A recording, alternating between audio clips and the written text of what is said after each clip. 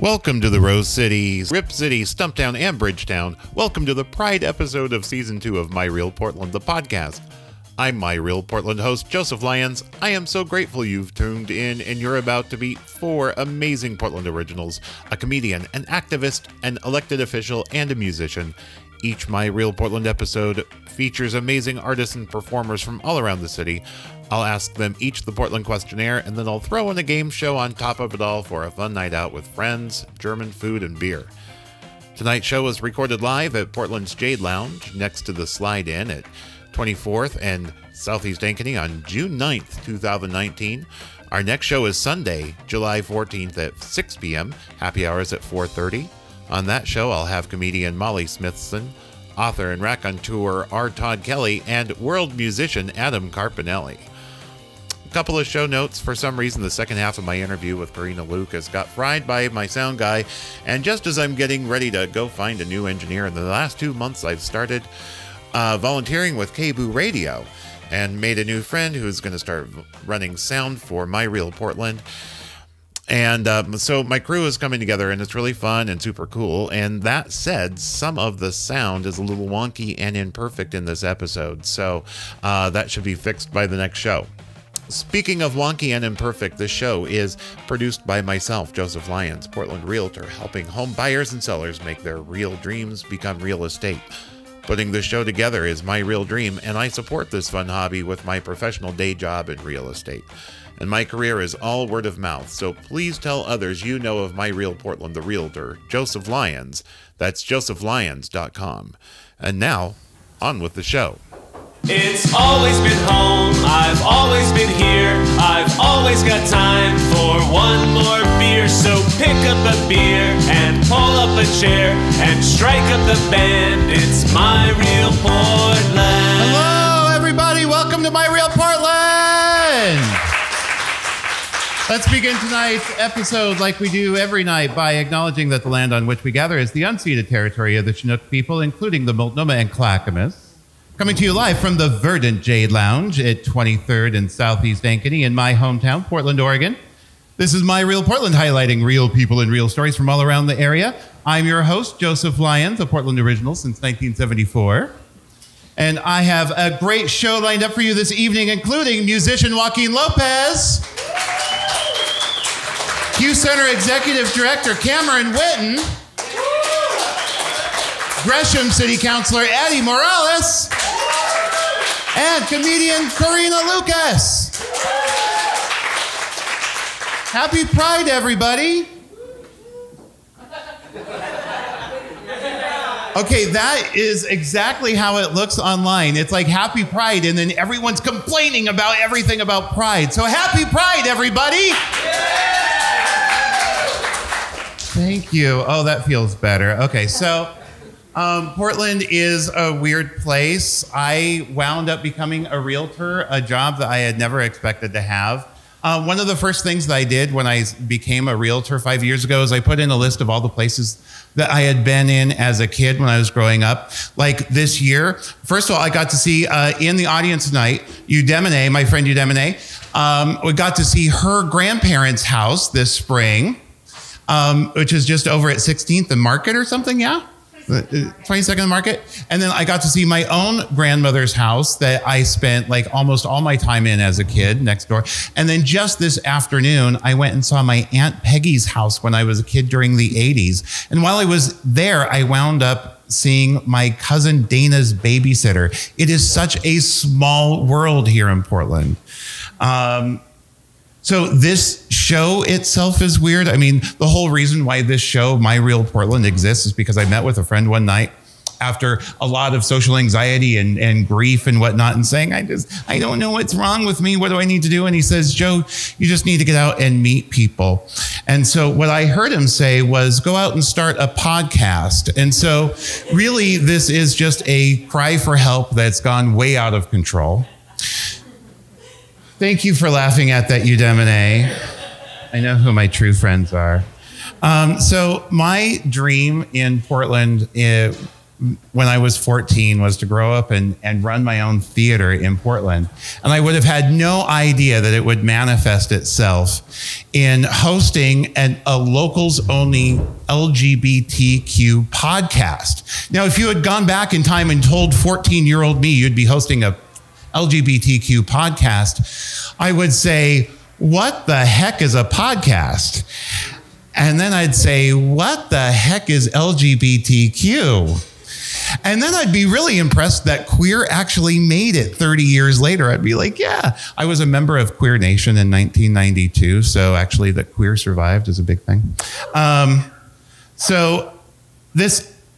What's weird though, is that this isn't my first LGBTQ related podcast this weekend. My first one was actually yesterday morning between 3 and 6 with my co-host right here, Jason Rizzatello, on KBOO 90.7 FM, Fearless Frequency, this fantastic time slot every other Saturday morning between 3 and 6. You know, everyone is up listening to community radio every other Saturday. They schedule their lives around it.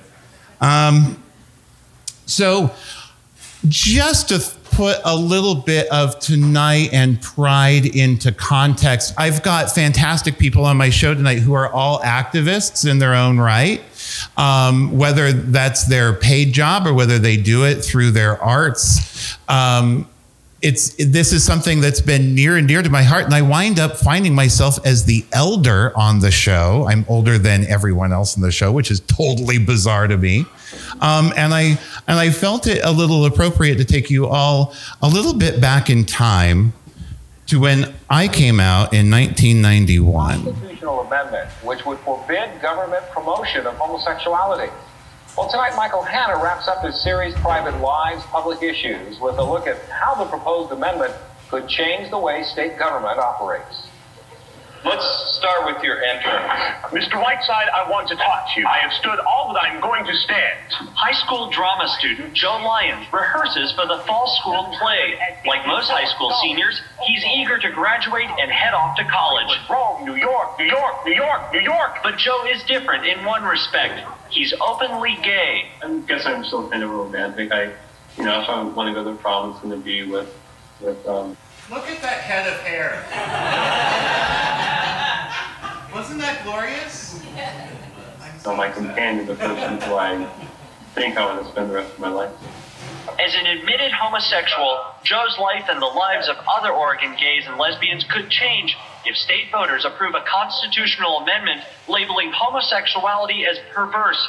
For Joe, that could forbid him from going to the prom with a boyfriend. It would also require Joe's teachers to tell students that homosexuality is wrong. The amendment forbids state promotion of homosexuality, raising questions about state policies. Very privileged to have a representative from Children's Service Division. Let's please welcome Glenda Page. Should a state CSD worker appear on a gay-oriented TV show to explain that CSD welcomes gay and lesbian foster parents? What about state-sanctioned adoptions by gay and lesbian parents, adoptions which are legal in Oregon? What about a gay teen support group meeting at a public library? Should Portland's police chief appear in uniform to endorse gay rights? Phoenix Rising. What about the state-licensed counseling center? Phoenix Rising works exclusively with gay and lesbian clients, telling them that homosexuality is a valued, acceptable way of life. Portland school counselors say they sometimes refer students to Phoenix Rising. Because we specifically list in our articles of incorporation the words gay and lesbian, I don't think we could necessarily exist. I don't think the state, that would be recognizing us, our existence. The amendment requires public schools and universities to teach students that homosexuality is wrong. So another way of talking about it is heterosexism. That could regulate what Portland State professor Johanna Brenner teaches her students in this women's studies class. It's not abnormal. It's not perverse. In public schools, the amendment could force teachers to change the way they handle AIDS education. You get a virus called HIV. For instance, Portland schools may be barred from allowing gay men with AIDS to talk to children. What about books and high school libraries?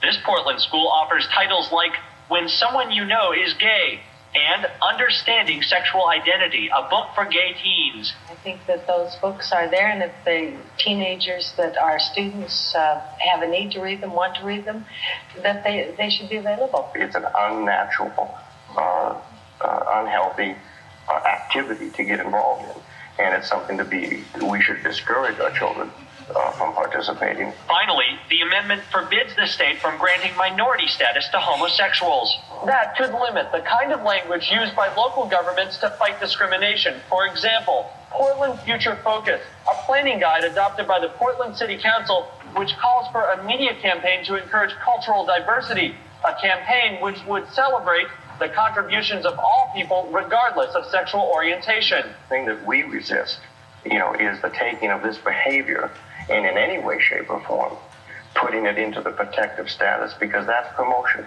We are saying this is wrong behavior. Wrong behavior or a legitimate minority group deserving protection from discrimination? That's a question which Oregon voters will likely consider when they vote next fall. In Portland, Michael Hanna, Channel 2 News. The OCA is now awaiting a ruling from the state Supreme Court on the final wording of its constitutional amendment. Once that ruling is made, the OCA hopes to collect enough signatures to qualify the ballot measure for next November's election. So what's great is we defeated the OCA. And then homophobia ended altogether. And now everything's fantastic. And please welcome to the stage my first guest, who has recently been blowing it up with Dan Savage in Portland at Revolution Hall and in Denver. She's been featured at the Portland Queer and All Jane Comedy Festivals. Please welcome to the stage, Corina Lucas. Hello, everyone. It's good to be here. I was hanging out in front of a bar the other day, and someone yelled at me, "White trash, bitch!" And you know what? It just felt good getting gendered properly, right? I felt so seen. Oh my God. Have we all seen the movie The Silence of the Lambs? We all know that movie, huh? I fucking hate that movie. I just feel bad for Buffalo Bill the entire time. The poor girl goes through the ringer, all right? First of all, she gets this bullshit psychiatrist, Hannibal Lecter, who tells her she thinks she's a transsexual but isn't actually one. You know what? Fuck you, Hannibal Lecter. You may know how to cook a liver. You don't know shit about gender politics, all right? You know what the fuck you're talking about. I relate to the girl. I really do. Like, I'm not saying that I endorse skinning teenage girls to build a woman suit, but I get it, right? I mean, come on, the girl wants smooth skin. No biggie. Love being on hormones. They gave me these knockers here. I got these boobs here, which are, my boobs are like my miracle babies, you know what I mean? Because they came to me late in life, and if I'm being honest, they came out a little fucked up. Just a little bit, right? Just a teeny little bit. A lot of cool side effects of hormones, like your orgasms change. I don't know if you know that. Like a testosterone orgasm, way more of a crotch-centered orgasm, whereas an estrogen orgasm is more of a fucking religious experience. Holy shit. It comes in waves. It's so strong. It's like touching a sexy electric fence. You know what I mean? It's incredible. I love it so much. Want to have kids one day? I told someone that recently, and they were like, "Oh, you're going to adopt, right?" Which I think is rude, you know what I mean? It would be like if I was in a wheelchair and I was like, "Hey, I'm gonna go to the store," and then you were like, "Oh, you're gonna roll there, huh? You gonna roll there in your wheelchair?" I'm polyamorous too. Told my parents about that recently. I was so scared to tell them. I don't know why. They've been through so many of these talks before. Holy shit. Fucking gay, bi, trans. At this point, I could walk up to them and be like, "Hey, just so you know, I'm getting a surgery to get my nipples converted into assholes." And they would just be like, "Yeah, that sounds like the kind of shit you do." I don't know. Just call us more. I think I've been dating for a while. I think I figured out the secret to keep a relationship going. All you gotta do is lie a bunch. You know what I mean? Just about like little things. Like I'll tell my partner I have 6 siblings, when in reality, I have chlamydia. You know what I mean? It's a nice, fun lie. It keeps everything going. People assume that I'm kinky a lot, which I'm not. I'm a very vanilla person, okay? I don't even want to swallow. I don't want to do it. I'll do it, but here's the thing, everyone. Only if it's even, all right? So here's what we do. You come in my mouth, and then we split it. Yeah, exactly, right? I mama bird half of it back into your mouth. Come on, everyone. Feminism. I fucking love straight boys. I have a weakness for them. I really do. Like, which gets me into trouble a lot. Like, you ever talk to a straight dude about anal? They're like a 12-year-old talking about drinking. You know what I mean? Because, like, they're intimidated, but they want to try it because they saw their dad doing it. You know what I mean? So they want to give it a whirl. Why not? was on a date with this dude once. He was super fucking handsome, so I wanted to make a good impression. And I walk up to him. I'm ready to make a good impression. And I'm like, hi, my name is Corina. And he's like, hi, my name is Zach. And I'm like, oh, that used to be my name. Hey, what do you know? Isn't that cute, huh? Isn't that nice? I'm bi, though. I like girls, too. A lot of times when I hook up with girls, they'll tell me I'm the first girl they've ever had sex with. Like I'm the lesbian starter kit or some shit like that. I don't know. Like, I get it. I come with my own strap-on, but I'm better than that. My dick has features that no strap-on can ever have, right? There's not a strap-on in the world that will go soft when someone calls me daddy, right? That belongs to me. That's mine. I very much like this city. I like living. My favorite thing about this city, it's a city where being gay and being Christian have been reversed. You know what I mean? Like I had a friend tell me they were Christian the other day, and I was just like, look, dude, whatever you do in your own time, all right? No judgments. Fucking love this city. Here's the thing. I'm a bisexual, polyamorous trans woman, and you know what that means? I'm the goddamn queen of Portland. That's what that means. Holy shit, people bow to me. You would not believe it. I pass people on the street, and they take their glasses off and rub them to make sure they're seeing clearly. And then they put them back on, and they're like, holy shit, Elijah Wood is transitioning. I had no idea. Good for him. No, wait. Good for her. Am I right, everyone? Okay. That didn't hit as hard as I had hoped. Okay. Let's do another joke. I'm not supposed to drink on hormones. I'm really not supposed to drink on hormones, which is tricky for me because I am an alcoholic, baby. I drink for the other day, I had a drink to celebrate a healthy poop. That's not good, right? That's bad. All right, that'll do. Have a good night, everyone. Thank you. Stay up here. Stay up. Okay, I wasn't sure. I totally had no idea. I was winging it. Okay. We actually have a sound cue that we need to play. Okay. Go Girls! Yeah! I'm a Blanche. I am such a Dorothy. You're a Dorothy? I was going to say you're a Dorothy, yeah. Tonight, I'm going to be a Rose, though. You're going to be a Rose? Okay, hit me with it. What kind of stories you got to tell me from middle of nowhere? from St. Olaf. St. Olaf, thank you. Okay, good poll. Okay, so you are recording your first comedy special during the 2019 Portland Queer Comedy Festival. When, yes. Where, how? Tell us all about this. Well, I just wanted to do it. I wanted to record a half an hour really bad. And I ran a show at the time at Alberta Street Pub, and I was going to do it there. And then I was on a show with Belinda Carroll, who runs the Portland Queer Comedy Festival. And I mentioned to her that I wanted to do that. And she offered to let me do a show at her festival, which was super cool because the audience is there hungry and great. And I love it. And It's a fun show. Yeah.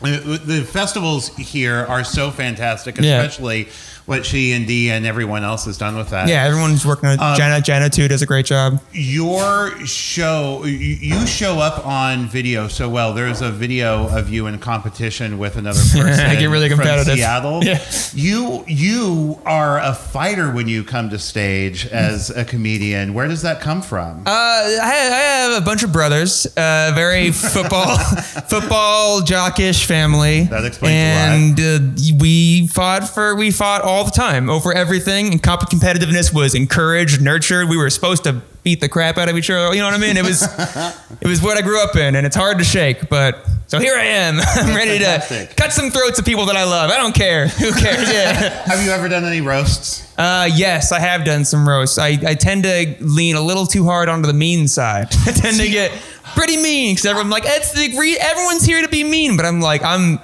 I don't know. Freud would have something to say about it. I'm channeling. You're like that episode where Dorothy goes just a little bit too far. Yeah, that's like every day of my life. I'm just going a little bit too far. Now, you've gotten to work with fantastic people, including Dan Savage, a couple of times at least. Yeah. What's it like working with him? It's pretty cool. I mean, big theaters, which is always nice. You know what I mean? Yeah. I honestly, I've never listened to his podcast before. I swear I've never, not on purpose. I've never listened to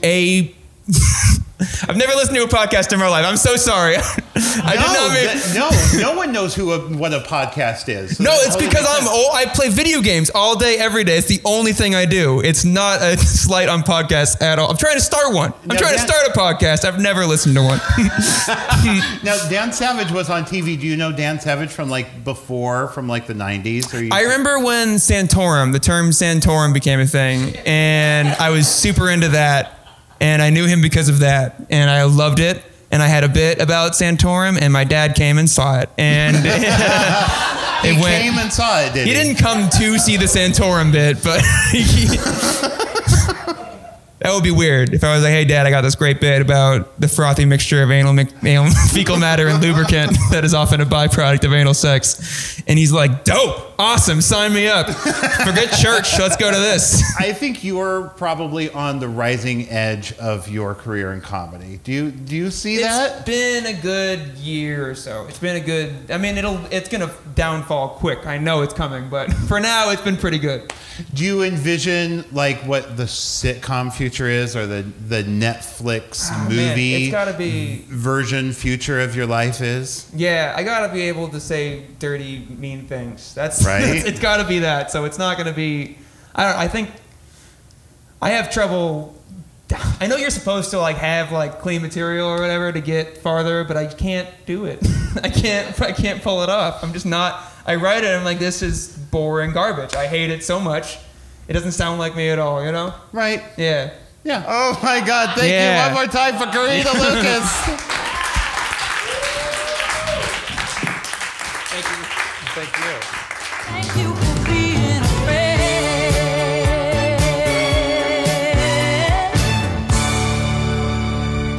So my next guest came into my consciousness years ago when he led his own one-man hunger strike during Occupy Portland. He made news when he tweeted after 3 weeks, "I hope I don't die." I run for mayor in 7 years later, and he's very much alive and leading the Q Center through their phenomenal resilience campaign. I'm honored to welcome to My Real Portland, Cameron Whitten.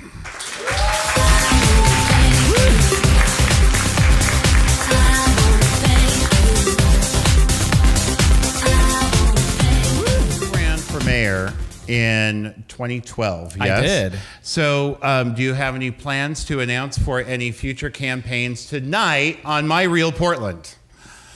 That's cute. That's cute. No? No comment. Oh, you man. Didn't, like, I would have asked my publicist first if I knew that question was coming. Damn. So it's really funny because like people all the time are like, oh my God, you ran for mayor and you were 20 years old. I don't think people understand that it's not that hard to lose an election. All you need is to be a registered voter, get 100 signatures, and you're more than 93% likely, that's a real statistic, no it's not, to be a loser. Really? So, yeah. So I'm not actually that impressive. I'm a failed mayoral candidate, and anybody in this room could probably do it. You can too. Thank you. Do you see an elected future for you? This is a hot seat. What happened? I ran for I know, this twice, is not a comedian twice, up here. And I also ran for PCP, so technically 3 times. And now, okay, great. You know what? Yeah, thank you. So nothing right now. Dodge. I'm like, let's talk about the weather. How's that weather? The sun was out. It didn't rain today. Oh, I like the sound of what I'm hearing though. So no, it's funny. You know, I've been doing work in Portland for almost a decade now, and it was weird to start that work running for mayor. And so, at that time, I was the most diverse person on the slate. I was one of 2 people of color. I was one of 3 people under the age of 30. I was one of 2 LGBTQ identified candidates. I swear the other one had a crush on me. I don't blame him. And it was interesting because, like, I would go to forums and I'd literally be Googling, like, policy 10 minutes earlier on my phone. Whatever. Like, you got to do the work. And so... and it was funny because, I probably would have voted for myself, TBH. I wasn't going to vote for myself if I was, this age back in 2012. I think the folks who didn't vote for me were very smart. But one of the things that I talked about a lot was I represented a voice that wasn't at the table. And what was so profound about my race was that I would go to all these different candidate forums and they would just laugh at me, It was really ageist. They'd be like, oh, that's so cute. Oh, that's cute. Look at you running for office. And they would never give me a chance to speak. Mm-hmm. But the great thing was that I never stopped showing up. And my persistence, my dedication, took notice. The top 3 noticed that I was coming around, and many of them actually started donating their speaking time to me. Mm-hmm. during those forums. Wow. And that was transformative to me. It was a small thing, but we live in a time in politics where it's just, cutthroat, and the crooked Hillarys and the crazy Bernies, the name calling, the character assassinations. And it's not about the people. It's not about our future. And what I saw when I ran for mayor was that actually, in some ways, we put politics aside, we put personalities aside, and we actually try to support each other because we knew that the people of Portland would benefit. And so the folks who gave me time planted a seed, and it helped me realize that that's the work that I want to do. Doesn't matter if I'm in office or if I'm still not answering your question. But I think for me, a big lesson was just the community. The community is what matters, and we have to do what we can with what we have to fight for the community. Well, so even the Oregonian has recognized that you're a different kind of political figure, calling you one of the most intriguing political figures over time. So where do you, what in your upbringing made you different? What made you think, okay, I'm going to go ahead and run for mayor at a young age where no one else is, and go ahead and say yes where other people weren't saying yes? That's a great question. Can I call you Joe? Yeah, sure. Thank you, Joe. Thank you. Thank you for being a friend. Oh, so actually, I want to, before that non sequitur, one of my secret superpowers is that I have memorized over 161 TV show theme songs. So when you started playing Golden Girls, and I didn't know that was happening, but yeah, something inside my heart just bounced. Oh, so, that's 161. Now, is this an actual statistic? Can we test this? Yes, you can test it. Okay. All right. We're not going to do that now. We might do that later. What was the question again? I don't even remember. That the Oregonian recognizes you as one of the most what made me most unique? intriguing political figures. What about you in your core makes you that different? I think we all have childhood stories, and I think that was a big part of my formative years. I was raised with I had a sister, I had two brothers, I had a half sister. I like to joke that it took my parents 5 times to get it right. Apparently, I'm the only one in my family who actually likes that joke. So I'm the youngest, in case anybody knows. I'm the youngest. But I also grew up in a very dysfunctional home. I had a father who was abusive. He was abusive emotionally. He was physically. And I learned at a very young age that the only way that I thought I could live my life was to be silent. And it took a long time. It took even after I was 18 years old to realize that that was a lie. And so after I graduated from high school, about 2 months after graduation, I bought a Greyhound ticket.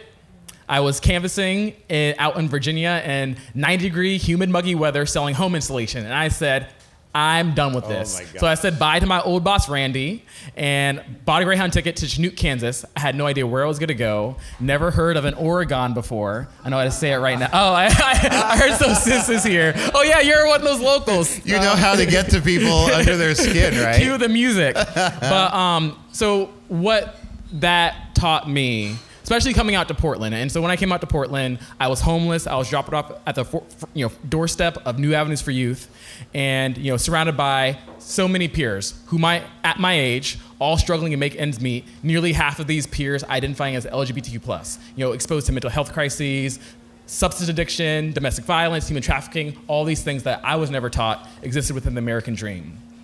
And it tied so much to my experience as a child.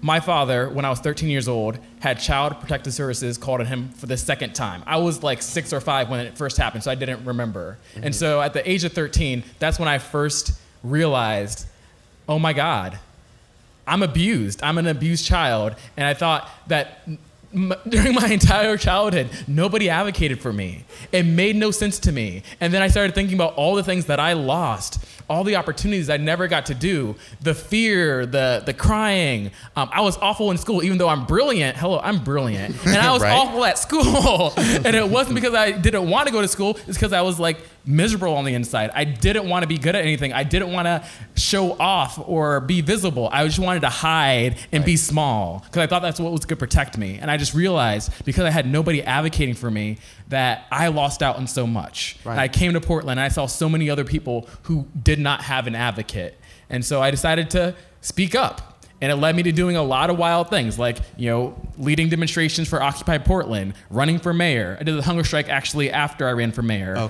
But all these things that I didn't have a degree. I didn't have some, track record of civil rights mobilizations. I said I have a voice. And that's literally the thing that got me into the streets, that got me on the ballot, that got me on that hunger strike, is that all I had to do is tell myself I had a voice and I'm going to use it. That's fantastic. What happened that brought you to Portland between Kansas and Portland? That you glossed over that. I'm fascinated. I'm saving about that for my memoir. Come on now. You gotta pay me for those kind of questions. Okay, so at least. But it's a really wild story. You obviously left me hanging with something that's worth something, and I love that. Yes. I love that. I'm good at these podcasts. I had a podcast, and like Corina, I've actually never listened to podcasts, but I had one for like a year. Yeah. Where at? Chocolate and Caramel. Really? Yeah, with Gregory McKelvey. How fun. Yeah, and then he moved away, so we kind of like canceled it. You could still do one remotely. He's in Atlanta now? Yeah? I know, that's so much work. I don't know how you do it. And like when Joe invited me and there was like all this like PDF do you know how with phone the calls graphic work? design. I know you're young. Do you know how phone calls I've work? heard of phone calls, yeah. I mean, they're just as simple as that. Back in the 90s, OPB had a podcast that was really just a phone call with 4 different women called Satellite Sisters. It was before podcasts ever existed. Everyone thought it was cutting edge. Okay. The more you know. So you could totally keep that going, and I think you should. When I came out in 1991, In my free time. yeah, there you go. When I came out in 1991, I prolonged. Listen to that. I'm gonna have to cut that out. This is a podcast. I get to do that. When I came out in 1991, I belonged to a gay youth group called Windfire. We were part of Outside In and a Multnomah County Health Project. So I would have been one of Q Center's just perfect clientele. I would have walked through the doors as a youth instead of to this other kind of place. How does it feel to have a place like the Q Center and that you now have the responsibility of running it? Oh, dang. Well, the first one, I love that question. The second one, not so much. Q Center is a vital resource for this community. And just like the community centers that first started popping up in the early 70s, we were formed to be a space as a home, to be a place for second chosen family. These are folks who, for generations, LGBTQ folks have faced rejection from families, friends, places of employment, from society, rejection. And these community centers came up to be that place, to be that safe place for home, for family, for life. Right. And so Q Center, even though we are a baby LGBTQ center compared to others, we were founded in 2003 and only got a permanent physical space in 2009. We still exist in homage and honor of that reality, because the reality is that not much has changed. We have seen some progress. We have seen marriage rights. We've seen equality acts being passed on statewide levels. But we are seeing a rise in hate against our communities, both violently and societally. Our communities need safety now more than in a very long time. And so Q Center is doing the best that we can do to rise to the occasion. Back in February, we heard from about a dozen different reported, incidences of assault against LGBTQ people in Portland, and that was just within a 2-week span. And we started getting calls from everybody, mayor's office, commissioners, the media, and we didn't have all of the answers. People they came to us, as they've done many times during the post-night shooting and all the other crises that happened in our community. People have come to Q Center, and we made space for them. We didn't have all the answers, but we knew that people needed to be safe, and they needed space together to grieve, to process, and to move forward together. Right. And so we put together a really big town hall in less than a week. We had 600 people show up. What I loved about that, it was one of the most accessible events that I'd ever been to. We had ASL interpretation, we had therapists, we had free acupuncture, we had food, we had free childcare, we had free rides, we had safety patrolling the entire perimeter. And we also had an open town hall, open mic at the town hall, and really got to hear from folks about what we can do better. And so with that, we've been able to expand the amount of free ride service that we provide so people can come to and from Q Center for free for our programs. And we also have started, thanks to moving around some grant money, we've actually started offering self-defense classes. We're teaching Hapkido, and that's actually starting this Tuesday as a pre-Pride self-defense class. We'll be doing them for the rest of the year. And so we are trying to do what we can with our resources to ensure that our community is resilient. And we do know that even though hate is on the rise, that we can empower our community to fight back. My first self-defense class in town was in 1991 at a community center over at 46th and Southeast Hawthorne, and I don't know that there's many people who recognize that when you grow up LGBT, that's one of the things that you have to do is go to self-defense classes. No one actually says that you're going to be, that's part of the plan when you come out. So you've got a huge resilience campaign going at Q Center to make big improvements. Your full campaign is $100,000, and how is the fundraiser going now? So, first shameless plug, you can donate pdxqcenter.org/resilience. Might as well. I'll say that again, don't worry, so you can write it down. But yeah, Q You Center, can also find out all the details at myrealportland.com. That too. Go to all the websites, please. So, TBH, and this is actually part of your second question, which I definitely evaded. I love evading questions. I am a politician. And when I first started at Q Center, what I lovingly call that organization is a dumpster fire phoenix. So not only are we a phoenix that rose from a fire, but we've really risen from a dumpster fire. And so when I showed up, this was an organization that's been around for 10 years, and there's not been any improvements done to that facility. Yeah. And I do think that Q Center has faced a lot of institutional challenges for funding, for support, because of homophobia and because of transphobia. And even though we have served over 20,000 visits per year, we have not had the resources that we need to ensure that that space that we have, our 6,500 square foot facility, is safe, welcoming, and vibrant. And so thankfully we got some support from Prosper Portland with the city. And then we had about 75% of funds ready before the beginning of June. And so for the month of June, we are trying to get to $100,000. And so we're raising 25 right now. We've gotten support from corporate sponsors like Whitten and Kennedy, Airbnb, and the Trailblazers. And we're really reaching out to our community because we want to see this as a grassroots effort. We really want to see the folks who are using the Q Center giving $5, $10, giving back, because I do believe that together we are what makes this community possible. And so we've gotten about 25% of the way there. It's just been a week. So there's 3 weeks left of Pride. And I'm hoping that we can get that additional 75%.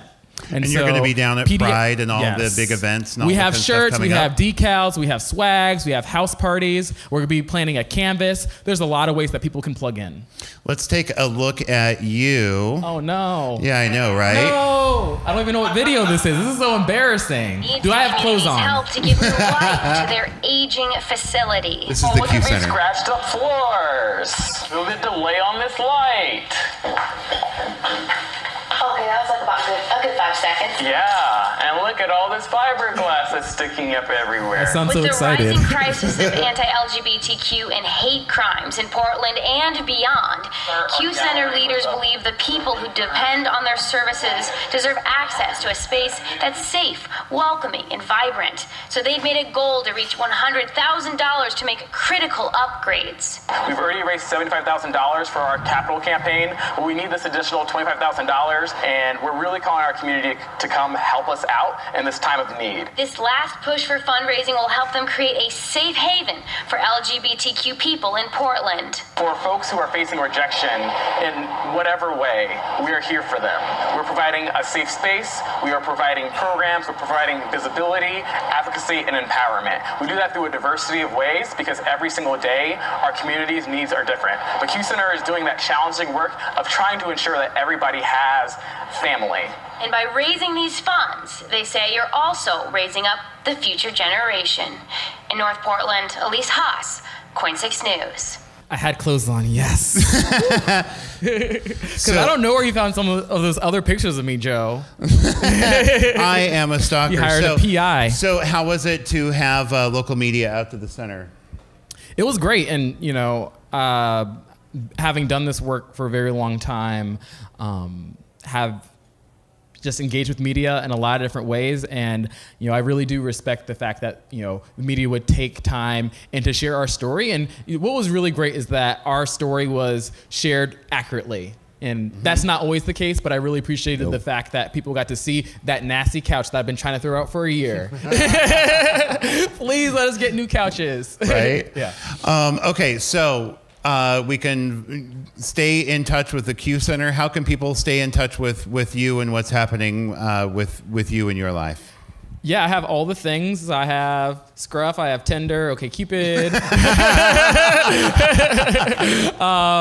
Yeah, but I'm on the Twitters. I don't do Snapchat, so that's the one. I'm just not there yet. I hit the generational barrier. But on Twitter, Instagram, Facebook. Once had a podcast, so get at me.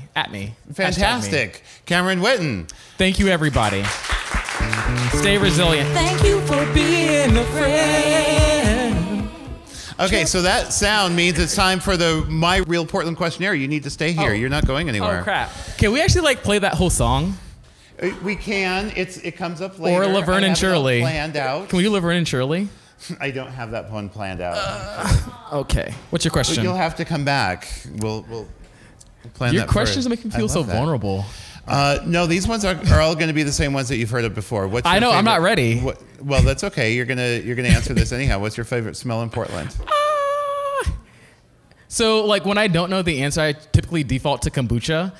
And I really, yeah. That's an it's odd not answer it's for not that. Dog fart or dog breath. It's not that. Okay, I like that. He said it is. Corina knows me. What's your favorite sound in Portland? No. Can I phone a friend? Sure. What's my favorite sound? I don't even think about. Okay, well that's okay. We'll skip that. We'll come back to it. What's your favorite bridge? St. John's Bridge. Okay, Easy peasy. So that one's beautiful easy. bridge. What famous Portlandian would you most like to meet? I've already met them again, but I'd like to re-meet them. I'd probably pick Mitchell S. Jackson because out of my many things that I do in my abundant free time is that I'm a writer and a novelist, and it'd be great just to spend time with that dude because he's dope. I love things. Now, I did not know that you were a novelist. That is not a question that I would have asked. Yeah. Instead, you asked about bridge smells. Right. So okay. So are you published? Have you published anything yet? No, I'm not that good. Okay. So when you do publish, you'll let us know? I will. Okay. You'll invite me on the show, right? Absolutely. Yeah. Where is your most likely weekend breakfast? 3 a.m. Hot Cake House, 6 a.m. Stumptown Coffee, 10 a.m. right here for brunch at the Slide Inn, or somewhere for a Bloody Mary?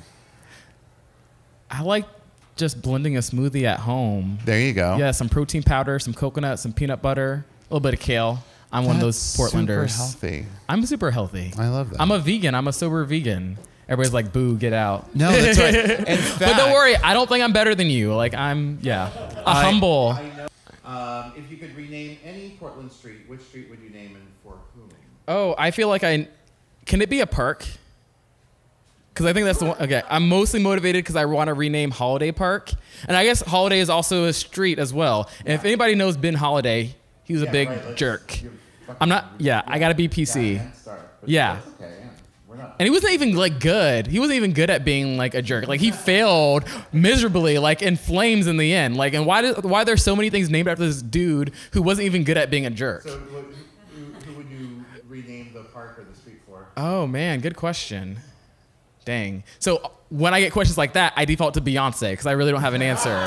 So it's going to be Beyonce Park. Why not? Or Kombucha Park. The church of, or the park of Beyonce. If you were a tree, which Portland area park would you like to be planted in?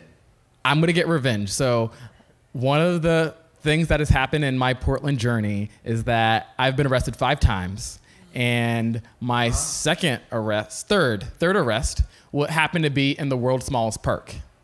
And exactly, which is weird because it's a goddamn park. Right. I know, and they arrested me, and I was found guilty, and I had to pay $300 for standing in this park. Were you standing in the middle of it? I was standing in the middle. It was on video. Oh Yeah, I know. Exactly. So if I had to be a tree, I would be in that park, and nobody could arrest me. Right. Exactly. Stay put. Stand your ground. Yeah. Thank you for that applause. That's the best. I mean, I've asked so many questions about that. Now that's a piece of trivia that I love. All right. Once again, Cameron Whitten, everybody. Thank you for being a friend. Thank you.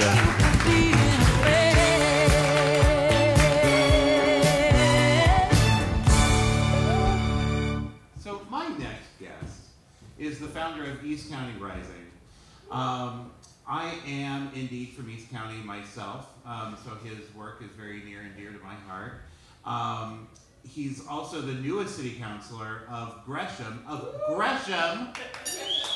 Please welcome to the stage, City Councilor Eddy Morales.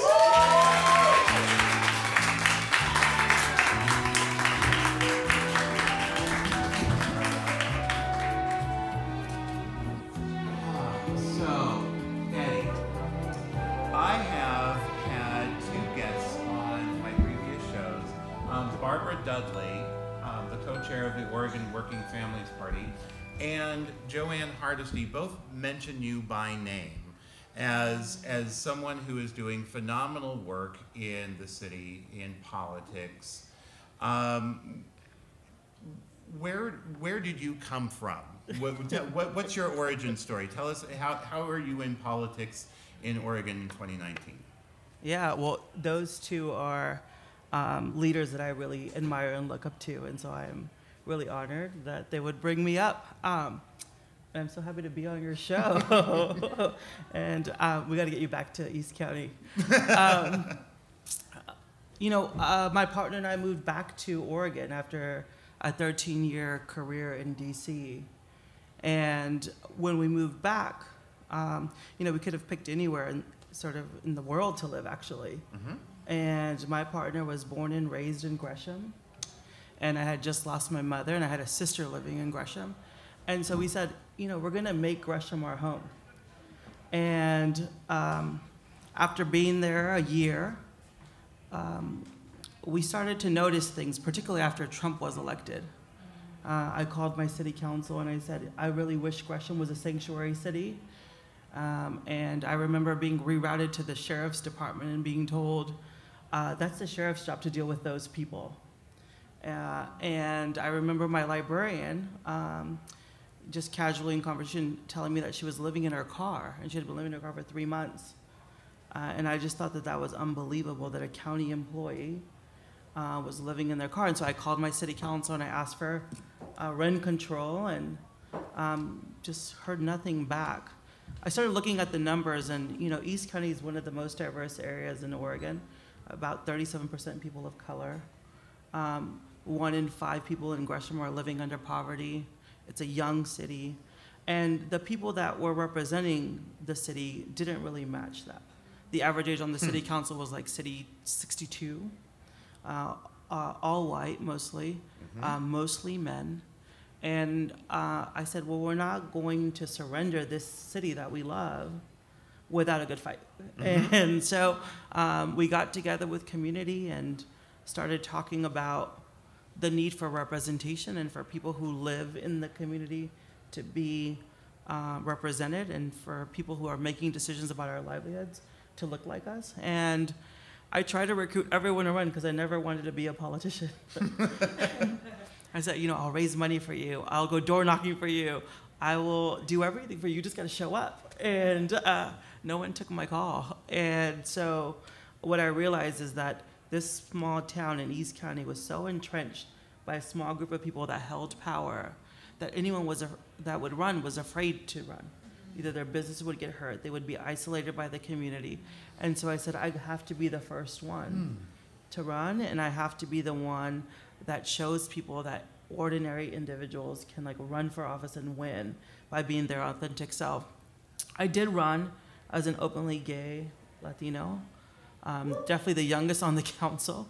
And I have to remind people that the city of Gresham made national news when it became the first city to discriminate against wedding cakes, right? So right. So people forget that. Just next door was the first place where 2 lesbian women were trying to get married, and someone said, we're not going to make a cake for you. Mm-hmm. And so to run as an openly gay thing was a very conscientious thing. We have one of the only like LGBT retirement homes in Gresham. I didn't know that. What's it called? And of course, I'm going to forget the name now. Yeah, Rainbow Vista. Rainbow There you Vista. go. And I started going out and talking to our community and really believing that they were going to put me over the finish line and that we were going to have victories. And I got elected. And we saw the largest turnout of young people, people of color. We beat Barack Obama turnout numbers in the little city of Gresham. Wow. So, I mean, I grew up, you know, I spent time in Gresham where my first job was the same place where my mom showed for 4-H in the 50s. I sold shoes like professional Al Bundy at Troutman's Emporium at Gresham Town Fair. And so I've seen the city go through, and my family has seen, my Aunt Lucy lives in Gresham. We've seen the city go through a lot of transitions. Yeah. Did you, when you ran, did you expect that you would win? Did you expect that you would win with the percentage that you did, and with the, did it turn out the way you thought it was going to go? First of all, I love that you use the word percentage. I won by less than a percentage point. I won by 58 votes. And however, it's still 49%, correct? Wasn't it? I mean, yeah, we had a great turnout, yes. So that's fantastic. Like I said, we broke turnout records in the city. Yeah. No, we hadn't had this level. Again, even when Barack Obama was on ticket, we didn't hit these numbers, which are in our lifetime, what people look to as great turnout. Mm-hmm. And that's because we went, you know, I knocked mobile homes, I knocked apartment complexes. I talked to everyone who had historically been ignored in elections, and I said, you have the most to gain and to lose in this election, and your vote is your voice. I didn't think I was going to win. To be honest, I've run people for office who are members of Congress now, governors, but it's different when you're in the seat and you're not the strategist, and you sort of relinquish the strategy and the organizing to other people in the community. And that was such a humbling moment to like say my whole self is in the hands of the voters and the people of Gresham. Mm-hmm. And I'm gonna put myself out there as who I really am, like a first generation, single mom, poor, high school dropout, you know, queer person, and you're going to know what to do with me. And you're going to know if you're going to put your hopes in me. And it was like one of the most humbling things to like have won that support and to earn it. I lost on election day, by the way. I lost by 1,500 votes. And I ran against the president of the city council. You know, I didn't pick an easy election. He had been there 8 years. The Chamber of Commerce endorsed him. Our local paper endorsed him. They made me out to be the outsider, the Portlander coming in to Gresham, you know. I remember I posted something about National Coming Out Day and telling young people that it was going to be better. And I posed with my partner and our dog, and I said, you know, LGBT young people are 3 times more likely to commit suicide, right? And so to us, it was an important message to show people that it gets better. And you know, whether you choose to have a partner or not, like, you will find a community that loves and supports you. I just remember getting tons of backlash from my opponent supporters about that being something that needed to remain in my bedroom. And to me, it was common sense and policy that like our job as leaders are to make the space for everyone to like live their full and free selves. Mm-hmm. So we had lost. I stayed in bed the next day and drank tons of champagne. My partner brought me breakfast, lunch, dinner, and snacks to bed. And then, but I kept, you know, refreshing. Like there was something about me that really felt unsettled. I said I had this hope in people, and people would come up to me in the streets and everywhere and just tell me what I meant for them, you know. And so the next day, I was only down 500 votes. And then the next day, I was down 300 votes. And then like that week, I was up 26 votes. And then they were done counting votes. And then in Montgomery County, they print off the list of all of the voters whose ballots are being challenged because they forgot to sign their ballot or their IDs didn't match. And I looked at that list, and like over half of that were people that I remember talking to at their doors. Oh my gosh. And a lot of them were Latino surnames. And I said, those are my people. Those are the people that told me they're gonna vote for me. And so I called up all of our volunteers, I reassembled our campaign, and we were given 10 days to go out and help those people fix their ballots. And we went out and fixed it. We ended up getting 58 people who voted for me. Now, the one extra vote, and I go around and I tell everyone that they're my 59th voter. So when they did the recount, you know, they found one voter who had voted for my opponent, scratched out his name, and then voted for me. And so that's how I ended up with the magic 59. Oh my gosh, that's fantastic. And it was the last election in Oregon to be called. It was called like November 28th. And you know, my dear friends are Stacey Abrams, who ran for governor in Georgia. Oh yeah. And Andrew Gillum, who ran for governor in Florida. Sure. And David Garcia, who ran for governor in Arizona. And I was just cheering for them, and they were going into recounts and stuff. Yeah. And I felt so guilty when I won and they lost. Right. Yeah. Yeah. Oh my gosh, how surreal. Yeah. What a lot of work though to need to go back and claim the position that you had won. Well, those are my people, and I didn't want their votes to not count because I know what it meant to them. And I have this one story. His name was Maximilo, and he is a blueberry farmer in Damascus, and he showed up on my list. And I knew that my friend had talked to Maximilo, so we called Maximilo, and we're like, Maximilo, your vote's not going to be counted because you forgot to sign it. And because you forgot to sign it, I have to drive you all the way down. And so Damascus is pretty far east. I have to drive you all the way down to the Monoma County office by MLK. And he's like, I've been in, and this is the last day to do it. And I have to get you there by 5 o'clock. He's like, I finished working at 4 o'clock, but if you pick me up right here at the fields, I'll bring my, have my ID, and we'll go there together. So we picked him up, drove him down. He made it just in time. He started tearing up because he not only was voting for me, but he was voting to defeat this anti-immigrant initiative that was on the ballot. And we were the reason why he voted. And so those are the stories that I remember. So Maximilo is definitely my 59. Oh my God. So where is your book? I want to read this book. I want to write a book about that entire week of losing and yeah. Do you have plans for that at all? My book's not going to be written until we have justice. And that's my story. And so this is just one part of that. Someone asked me, because right after the election, I started recruiting people to run for office. So I recruited 11 people to run for school boards in East County. 10 of them got elected. 10 of them were people of color and young and queer. And we flipped 5 school boards: Mount Hood Community College, Gresham Barlow, Reynolds, Centennial, and David Douglas. And we got people that represented the students and the families that are going to those schools. So Reynolds School District, 40% Latino in that school district. Now they have 40% Latinos on that school board making policy. That's what elections, and that's what politicians are supposed to look like. Exactly. And someone said, didn't your campaign end? What are you still out here doing, knocking on doors? And I said, my campaign is not over. My campaign is one of justice. And when women have justice, when queer people have justice, when our elders have justice, when our young people have justice, criminals have justice, that's when I will feel like my work is done. But we're far from that. Right.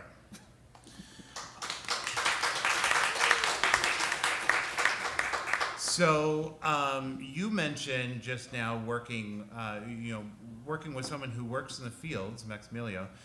You've had some connections to people who have worked in the fields. In fact, in doing research for you, people have mentioned, hey, where did you find those photos? Oh, God. I found a video of, not of you, but of someone giving you a accolades. Now, everyone here is familiar with Cesar Chavez Avenue, Boulevard, and of course, he did a lot of work with Dolores Huerta. Dolores Huerta is still with us, and she is one of the most important activists in our lifetime. And then So as I'm researching who's going to be my guests on my show, I go and find this. I want to congratulate Eddy Morales, my dear friend, on receiving the Innovators Award, and thank the Midwest Academy for bestowing this on him. You are such a wonderful person, Eddy. You do so much for the community, and you have been out there in the forefront to understand and appreciate how, and to work for participation of our community and civic engagement, and at the top echelons, and yet you're down there at the grassroots level. You're a great person, Eddy, and I just want to thank you so much for being there, not only for representing our community, but to make sure that you reach out and you bring us to the forefront of all of the important work that needs to be done. So, muchas gracias, Eddy, y si se puede.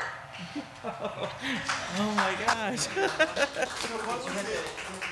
So this was actually following your sister's actually giving you accolades, and then Dolores Huerta. What was it like to actually be getting this award? Now this was 4 years ago at Midwest Academy. What was that like?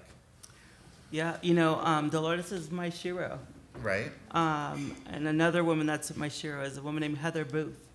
And Heather Booth, well, everyone knows Dolores' story. And actually the very first political thing that I did was to lead a boycott for mushrooms in solidarity with immigrant women at the University of Oregon. And we made our school stop buying Pick Sweet mushrooms. We made our grocery stores stop buying Pick Sweet mushrooms until these immigrant farm worker women had a contract. And so that was full circle for me. We're great friends now. Oh, that's so awesome. And I just feel so privileged to be able to access a living part of my history. I've been organizing 20 years now and have no plans to ever stop organizing. I remember the moment that I committed to organizing and that my life would be given to that purpose. Yeah. And so to have her and Heather Booth, Heather Booth, and I think it's really important to name her, around before Roe versus Wade and before abortions were legal in this country, Heather Booth started a network called the J Network, and out of Chicago. And women would call this number, and the J Network will connect you to an abortion provider. And again, this was not legal, and most of those abortion providers were actually black doctors in the South. So just take that in for a moment. And they would organize the whole thing for you to get an abortion.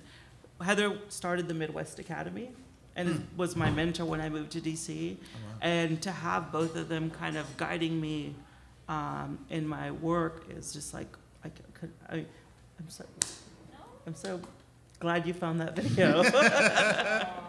And both of them are actually coming to Oregon to visit. Oh my gosh. To Gresham too. They just made a movie about Dolores and also about Heather Booth. And we're going to be showing those in Gresham and having them there. I don't have the dates on me, but I will be posting these online. Fantastic. Okay. Yeah. So speaking of online, where can people stay in touch with you? How can people follow you? Yeah, so I'm definitely on Twitter, and it's just Eddy Morales, EDDYMORALES, Facebook and Instagram, and so. Fantastic. Thank you for being a friend. So that sound means it's time for the My Real Portland questionnaire. So Eddy, what is your favorite smell in Portland, or you get for Gresham as well? You can include Thank Gresham. you. Yeah. It is my partner, Hugh. Aww. And it's funny because a lot of people share that too. Like they will go in for a hug and they're always like, oh my God, you smell amazing. And I was like, I agree. What's your favorite sound in Portland? And your answer cannot be Hugh to every answer. He is not my favorite sound. I love the rain. And then Hugh and I just went to the Portland Opera on Friday and watched the Barbara of Seville on opening night. And I'm getting into opera, but we have incredible local artists who are resident artists here with the opera, and they have the most angelic voices. And one of them has a recital on the 24th, and people should go to that. Awesome. Yeah. 24th. What is your favorite bridge in Portland? I think the Broadway Bridge. Any reason? When I was younger, I was a runner. You wouldn't tell now, but I used to run back and forth on that bridge. Yeah. Oh, awesome. Yeah. What famous Portlandian would you most like to meet?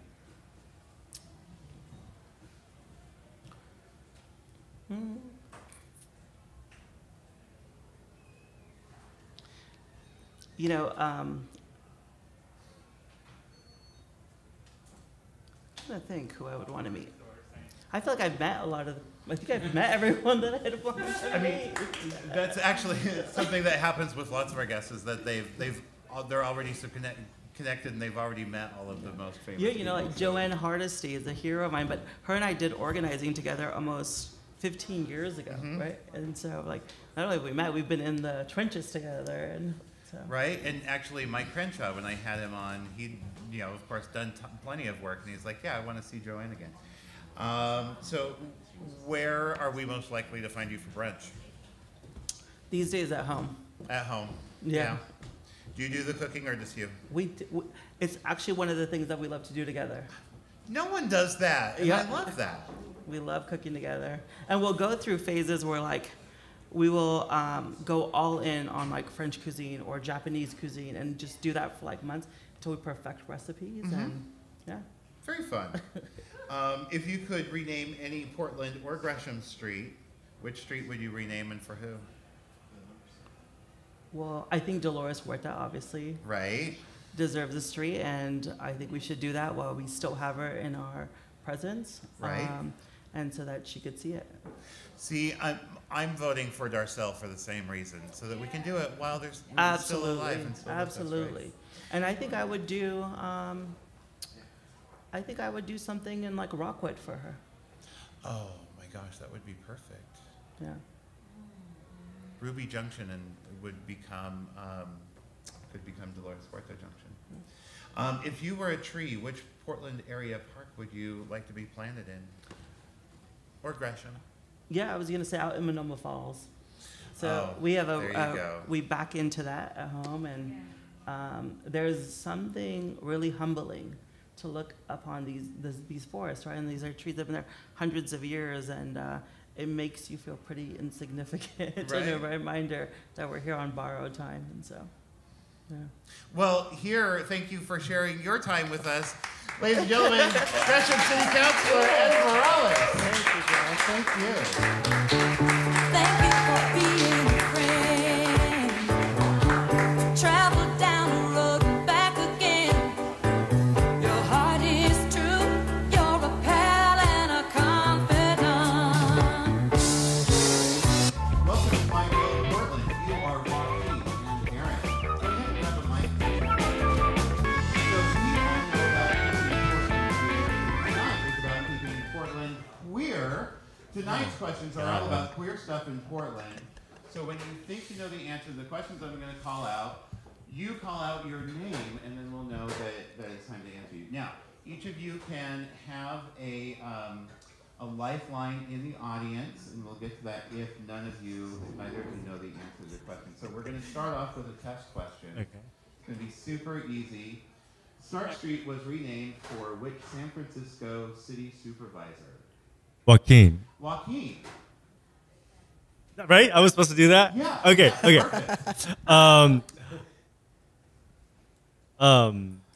Was it Harvey Keitel? No. Harvey Milk. Perfect. Okay. Harvey Keitel is the actor. Did you really do that? What? You go up on his name? Yeah. Because I do that all the time, right? So that's what makes this game show fun. Okay. So, here we go. Here's your first question. So, that wasn't a question? No, that was just our test one. Oh, okay. Yeah. So, speaking of Harvey Milk, Gus Van Sant's 1989 breakout movie was filmed in Portland and was called what? Joaquin. Yes. My Own Private Idaho. That is incorrect. Really? That is, yeah.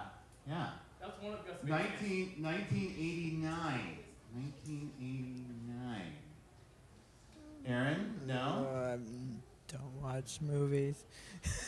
Do you want to lifeline? Lifeline. Anyone in the audience think you know it? I want to lifeline Eddie. Oh my gosh, this is hysterical, Eddie. Cameron. Yeah, Eddie? come on. You can do it. Hi, welcome. I'm gonna guess. Do you know it? You can do it. No. This is crazy. What's the question again? Okay, speaking of Harvey Milk. Okay, so don't worry about that. Don't worry about it. That's just Portland related. Gus Van Sant's 1989 breakout movie was filmed in Portland and was called what? Elephant? No. Oh, that was newer. Okay, so you can call for a lifeline from the audience. Somebody you think knows it. Yes. My Aunt Lucy doesn't know the answer to this question. It's Drugstore Cowboy. Oh, that's right. Okay. Every time people say these questions are really hard, and I'm like, okay, I'll make them easier. Okay, that was question one. We're going downhill. Downhill. Okay, Joaquin and Aaron. This Seattle native is half responsible for the TV show Portlandia and half responsible for Sleater Kinney.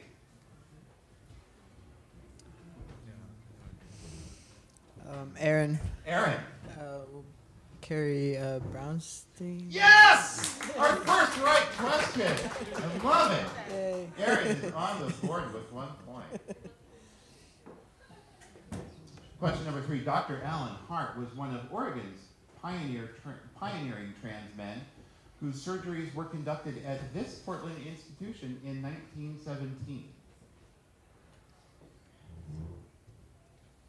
A lot of affirming nods or questioning head shakes. The First Baptist Church on...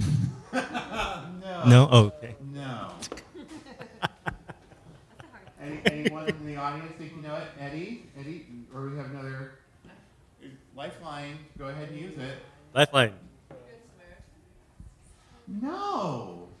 So it was actually Eddie. You think you know it? It was OHSU. Now, actually, at the time, it was the Oregon University of Oregon Medical. I have it here. Medical School became OHSU after it merged with Willamette. Weird little bit of trivia that you now know. This Portland institution was taken to the U.S. Supreme Court over their refusal to grant benefits to same-sex partners because they weren't legally wed. This Portland institution, we may have already answered this. No? No one? What? What is it again? This Portland institution was taken to U.S. Supreme Court over their refusal to grant benefits to same-sex partners because they weren't legally wed. No one? Lifeline? Cameron? Oregon Department of Justice? No. Oregon Health Sciences University, the same one as 100 years earlier, the same medical transplant was. So, okay, the Portland Queer Comedy Festival launches next month. Which Kids in the Hall actor famous for the character in My Spirit Animal, Buddy Cole, will be featured at the festival on my birthday, July 17th? Anyone know who Buddy Cole is? No one knows who Buddy Cole is? What is happening? I am suddenly coming into 2019. This is crazy. Okay, the answer is Scott Thompson, and you all want to go watch Scott Thompson at the Portland Queer Comedy Festival, June 17th. Okay, Portland is famous for drag performers from Darcells, the former Embers, and this fabulous event at Portland's Washington Park. Ooh, Aaron. Aaron. Peacocks in the Park. That is correct. There's a plural, but Peacock in the Park is correct. You are now, Aaron. When did you move to Portland? 7 years ago, February. Joaquin, how long have you lived here? Gosh, 37 years. Yeah, wow, 30 years. And Aaron, I'm impressed. I'm very impressed.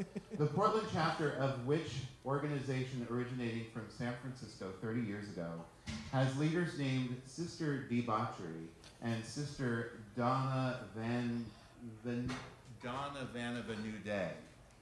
Joaquin. Joaquin. Sisters of Perpetual Indulgence. That is correct. Yay! Okay, so that is it. Now you've all learned a little bit of something, and you've both won fabulous, fabulous swag prizes. Yay! Let me get them for you. They're right over here. So you both get the Cooper Realty Big Mug, the My Real Portland Pint Glass, and the Cooper Realty keychain. Ooh, there you are. Congratulations. You are the big winner. And you win the follow-up. It's the same exact thing. Congratulations. Awesome. Ladies and gentlemen, Joaquin and Aaron. Okay, so my final guest is my first returning guest. In the last year, this guy has completed his master in counseling and began his own counseling practice. Then he wrote and produced his own album, Universo, along with fully realized Kickstarter campaign with upcoming shows at the Milagro Theater. Please welcome back to My Real Portland, Joaquin Lopez.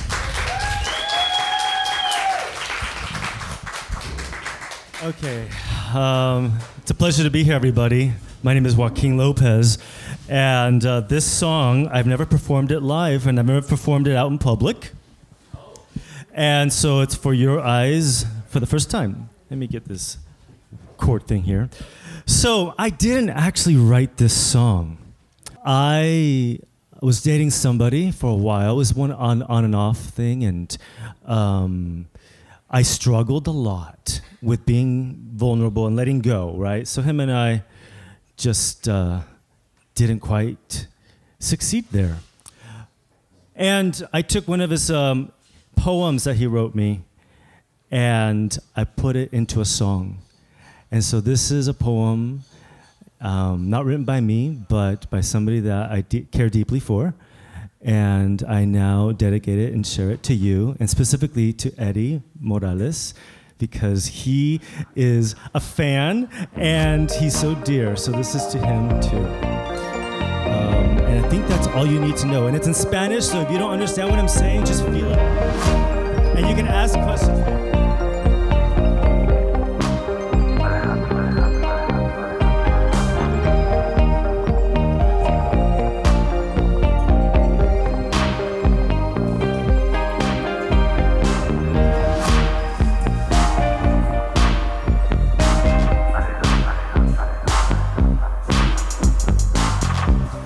Cuelga un llanto en tu corazón. Sé que te encuentras ahí,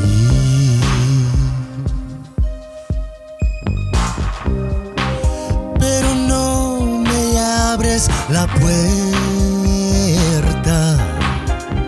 No puedo competir ante tu dolor.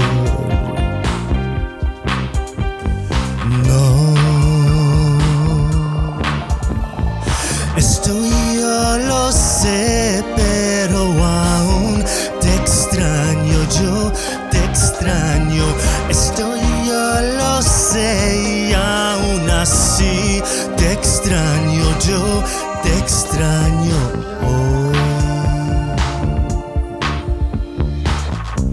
Quisiera tener las palabras, un rosario para alejar los demonios de tu alma. No puedo competir ante tu dolor.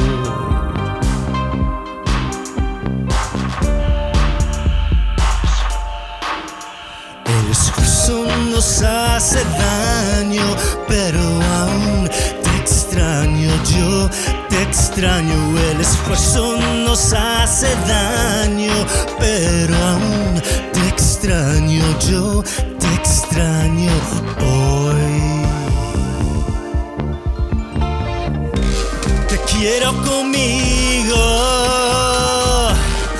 pero no aguanto un rechazo más. Guardo un beso para ti.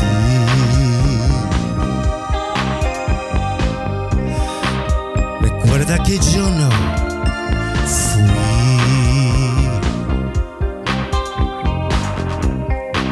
el que te negaba.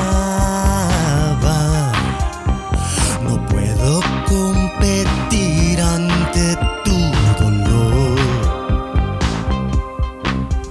Al fin, ¿para qué? El esfuerzo nos hace daño, pero aún te extraño, yo te extraño. El esfuerzo nos hace daño, pero aún te extraño, yo te extraño.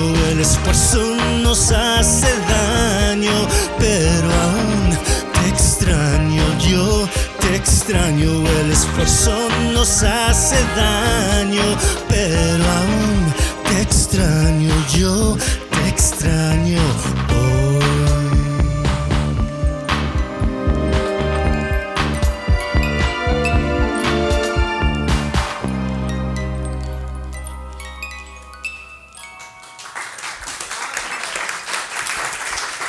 Thank you very much. Thank you, thank you, thank you. Welcome back to My Real Portland. It's a pleasure to be back. Now, this is a new single off of your new album, yes? Well, what I just performed for you, no, that was just a sneak peek. And the first single from my first album is actually called Entrego, Surrender. So this hasn't been released yet? No, it hasn't, just on your show. Oh my gosh. I know, I released on your show. I've been trying to find the rest of your album anywhere, and it just doesn't exist. You are very good at keeping it secret. Yes, I'm really good at secrets. So, you have mentioned this whole album is based off of music that you wanted to hear when you and I were both the same age going to the City nightclub here in Portland. And this is the music that you wanted to hear. How did that manifest? How did it come out? Yeah, great question. So yes, I came out in 1989. I was 14 years old, and I was in 9th grade. In Aloha. In Aloha, right? Yeah. And, I only wish that, Joe and I had been friends in that time, because I think it would have been nice to have been friends with you and to have each other, right. But in that time, when you came out, and I was 14 at this time, the narrative in my head was like, I'm going to die of AIDS, and everyone's going to hate me, and I'm a disgrace to my family. So at 14 years old, you don't have much to work with, because developmentally, you're just 14.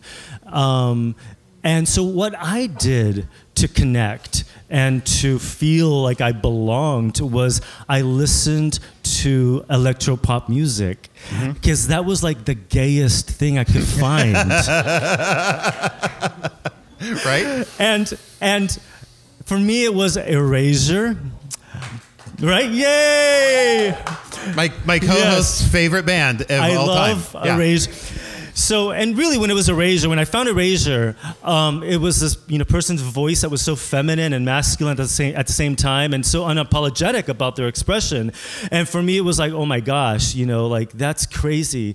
And so I really just connected to that. And then there's also like New Order and Depeche Mode and George Michael and, and of course Madonna and Pet Shop Boys. So so that was my time. I was 14 years old, and so what I used to do, and I'm sure you did this too, was like I would pay, I think it was 85 cents or 75 cents, and we got on the bus bus 52, Farmington, bus 52, Farmington something. And then my girlfriends and I, we would arrive downtown Portland and spend all day downtown Portland smoking cigarettes because we were so cool and drinking coffee, you know?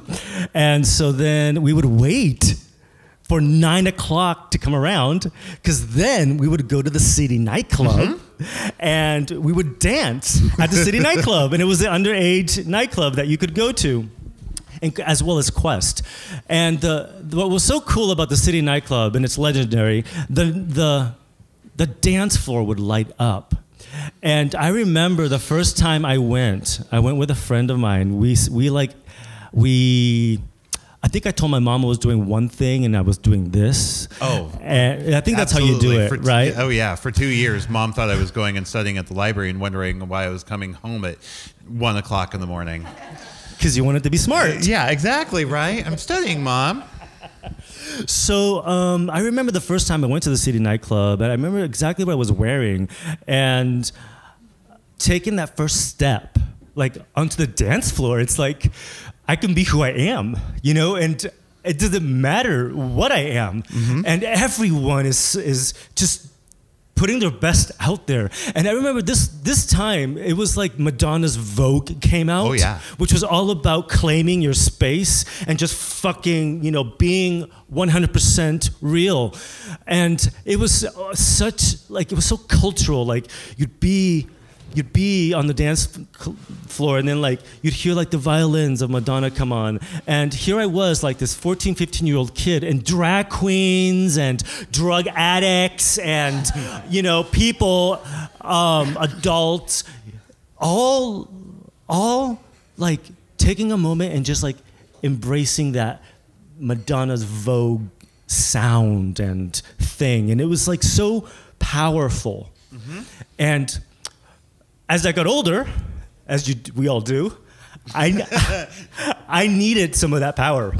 Yeah. So what I did is I compartmentalized myself so well, you know. So I really just shoved that more feminine and that more vulnerable Joaquin, you know.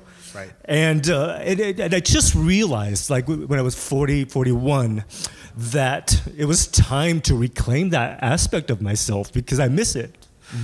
And I miss him.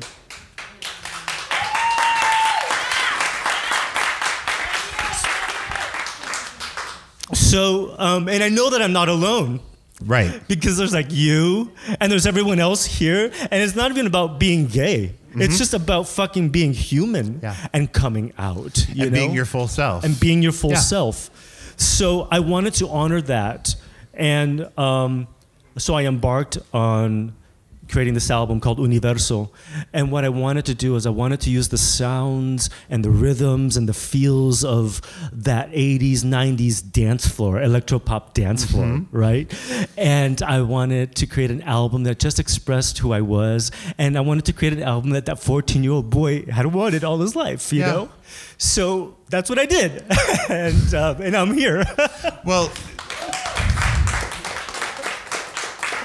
so in context of this, so Joaquin's first single, Entrego, has just come out. We're going to hear that in just a little bit, right? So I get my first radio show on KBOO yesterday morning. And at 5:30, I played a little bit of our interview from our last show and played Entrego. And then the next half hour goes by, and I have a few minutes left to play at the end of my show. So I'm like, I'll just go ahead and put Joaquin's Entrego on once more. The new DJ has just showed up, and I'm leaving. It's now 6 a.m. Our show is 3 to 6 a.m. on Saturday morning. As you're all up from 3 to 6 a.m. on Saturday, right? It is streaming on kboo.fm. You can find it there.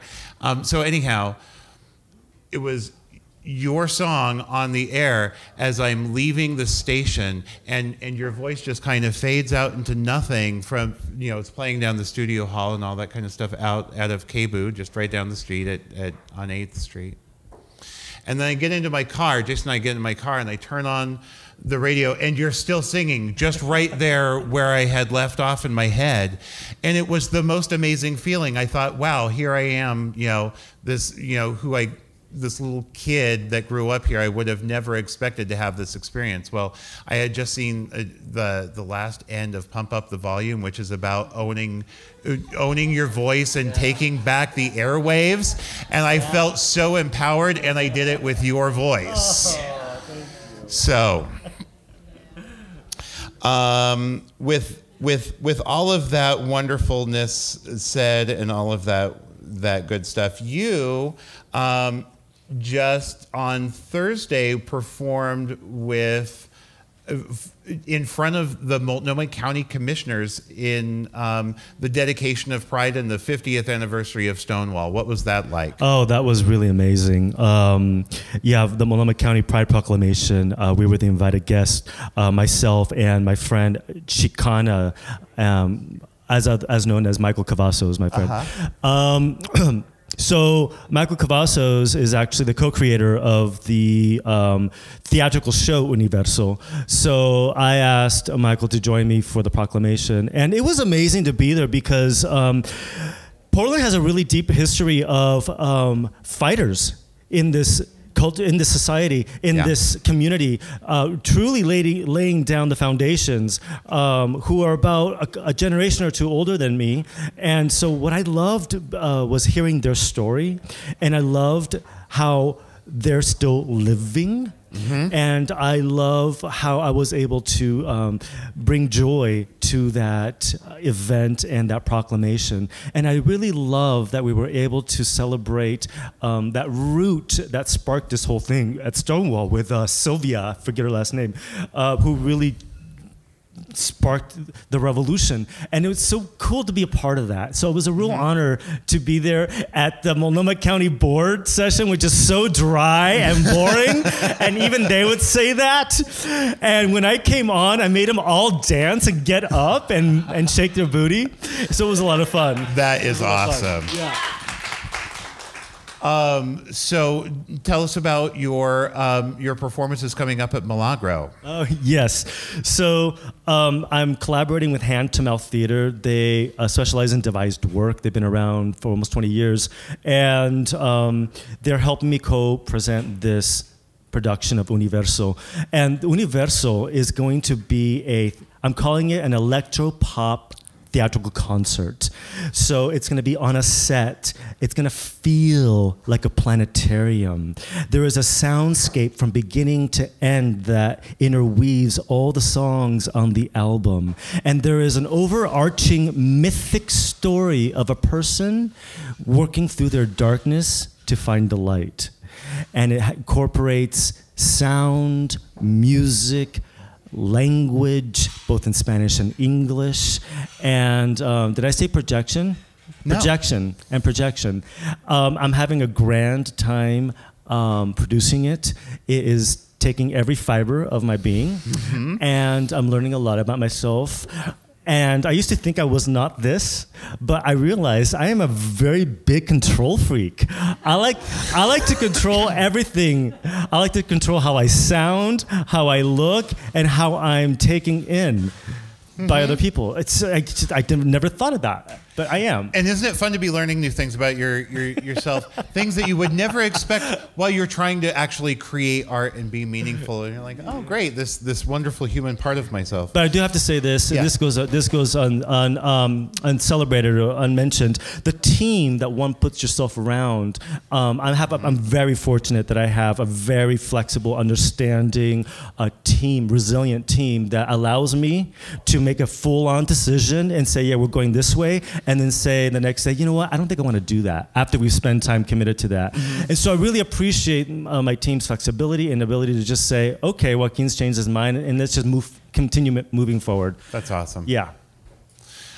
So where can people follow you? How can they stay in touch with you and find out about when your show is and all that? As soon as I walk out this door, people can follow me. To maybe Matador or the movie theater. You can find me online, JoaquinLopezMusic.com. I'm on Facebook as well. I don't do Twitter, and I don't do Snapchat either. And I am not on Grindr. I'm not on Tinder. I'm not on the I'll Scruff, on any of that. I'm like the only gay man that's not on that. You should. It's amazing what you find out about your fellow neighbors that way. Okay. Thank you for being a friend. Okay, that sound means it's time for our final My Real Portland questionnaire. Joaquin, are you ready? Yeah, I am. What is your favorite smell in Portland? Okay, I have two answers. One that is going to be for the show, and one's going to be you can edit it. Okay. Okay. All right. My favorite smell is in the mornings when I drive by that Fran's Bakery. Oh, right. Yeah, it it's smells the best. Fucking good. Yeah. It's really good. And we'll cut that one out. No, now that your one's- other answer. Okay, this buddy over here, Eddie Morales, he smells really good. When I said hi to him this morning or today, I was like, "You smell really good." It's like, wow, you smell really good. I'll say that your answer was so funny because I was going to say, actually, Eddie, you smell really good Right? when you said that. But so, what's your favorite sound in Portland? My favorite sound is, this is gonna sound funny. I love the sound of a cash register opening. Because that means the business is going, and I grew up in a small business, and so like you always want to hear that cash register drawer open, That's my favorite sound, but that may not exist anymore because of the whole like Apple Pay and all that kind of stuff. They've got to create a sound for that. I mean, it sounds like almost an anachronism. The cash register. I mean, do we have those anymore? Yeah, I don't think we have a cash register. We have a cash app. There you go. What's your favorite bridge in Portland? I think the Hawthorne Bridge. Yeah, I like the Hawthorne Bridge. There was in 2001, I used to work at this bar called Boogie Woogies, and it was a piano bar. And I was... Oh, that's right. Yeah, and it was owned by the people that owned Stars Cabaret. And I was the only guy waiter there. Oh, my gosh. I would make... If the girls made like $300 that day... a night, I would make maybe $150 or $100, right? Because that's just the way it was.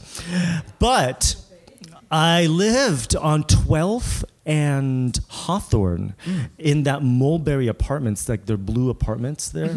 And I had a studio there. And so I would like get up in the morning or whenever I'd get up and go running, and I'd run across the Hawthorne Bridge, and I would walk across the Hawthorne Bridge to go to work when I worked at Boogie Woogies. And it was a really cool time because it was like the first time I was paying for my own rent. I was being kind of solitary and an adult. I think I was 26 maybe. And so I would say the Hawthorne Bridge because it carries a lot of history for me. Very cool. Where are we most likely to find you for a weekend brunch? I hate brunch. I really do. It's the most Portland thing out there. I know. I really struggle with waiting in line. No lines here ever at 11 a.m. at the Slide Inn. I really struggle with waiting in lines. So I don't go to brunch. I think, I have been here. I like it here. And I don't go to brunch. What Portlandian would you most like to meet?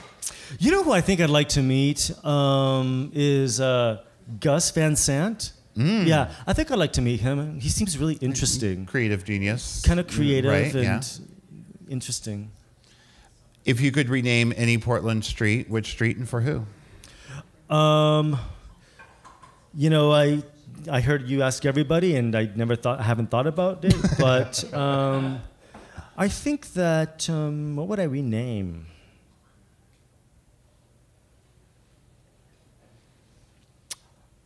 Don't know. That's all right. Yeah, I don't know what I would rename. Oh, you know what I would rename is Gleason.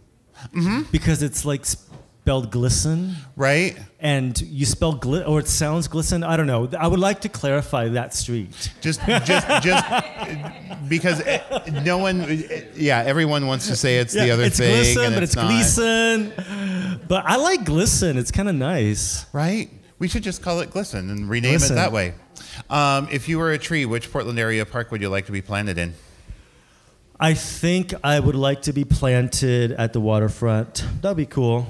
Mm-hmm. Yeah, I like the waterfront. There's a lot of people, and you're never really alone. And you're also alongside those cherry trees that blossom so beautifully. And then you have the river, and I think that would be a nice place to like. Sailors come around for a week once. And piss on your bark and shit. And right. That's like, that's good, and that's cool. Cool. Ladies and gentlemen, Joaquin Lopez. This song is totally inspired by Erasure and Pet Shop Boys and that whole era. And it's about just kind of believing in others again and believing in yourself again. And if you want to dance, you can sure dance. So Blondie.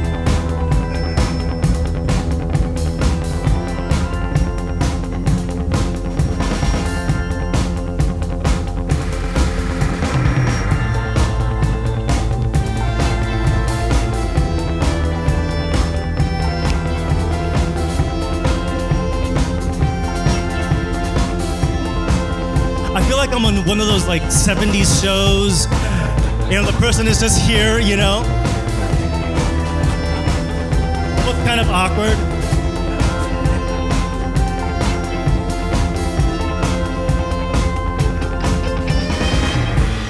Déjame decirte que todo cambiará, amor.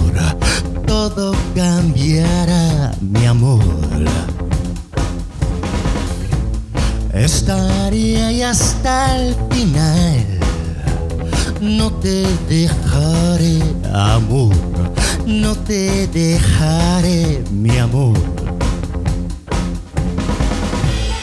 Eres tú el viento y yo, el árbol meciéndose, el árbol meciéndose.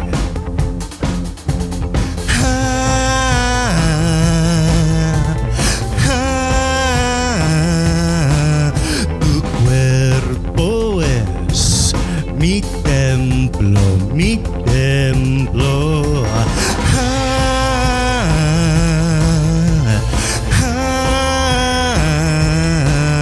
Las lluvias caen, ellas caen y me entrego. Dance, baby! Why is this so gay? I don't understand that. Déjame decirte que nada cambiará, amor. Nada cambiará, mi amor. La eternidad no existe ya. Solo este momento aquí, solo este momento aquí. Eres tú el sol azul, yo soy ese temporal, yo soy ese temporal.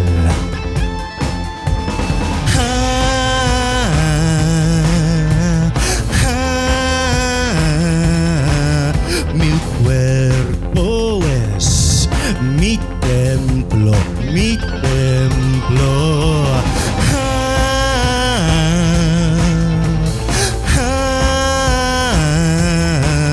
Las lluvias caen, ellas caen y me entrego.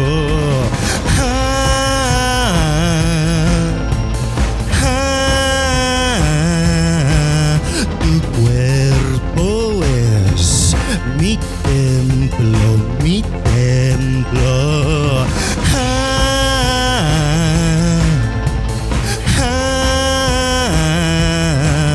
Las lluvias caen, ellas caen y me entrego.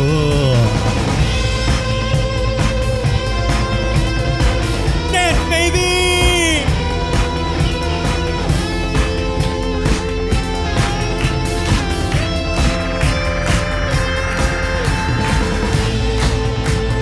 Déjame decirte que, déjame decirte que, déjame decirte que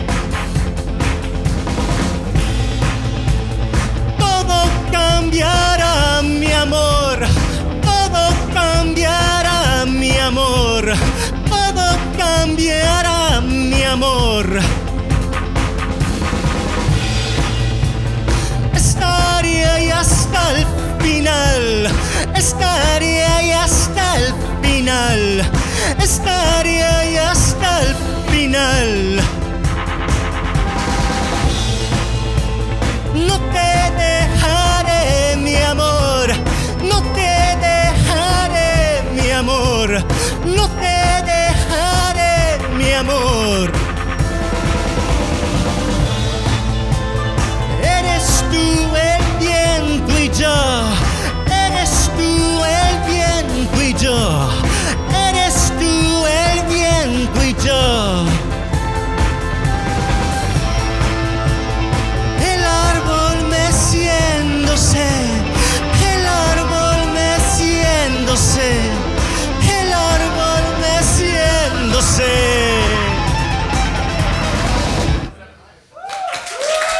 Thank you, thank you, thank you, thank you. Thank you. Ladies and gentlemen, Joaquin Lopez. Please give it up for all my guests, Eddy Morales, Cameron Whitten, and Corina Lucas. You've been a fantastic My Real Portland audience. Come back and see us in a month. Good night, everybody.